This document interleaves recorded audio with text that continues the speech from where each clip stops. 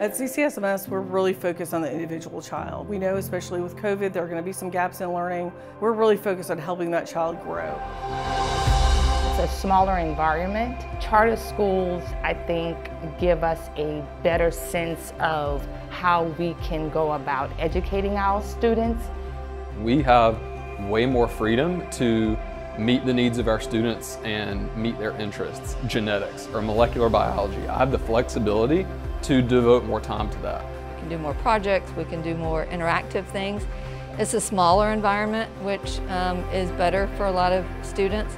By the time they get into 9th grade, they're already on their cluster career path. So by the time they get in 12th grade, they're actually familiar with like the terminology, they're familiar with the career. They might have actually went in towards some facilities that might have been geared toward their career clusters. I think the people take great pride in us having this niche of being a math and science heavy curriculum school, but at the same time we're able to offer to parents and to families a well-rounded education.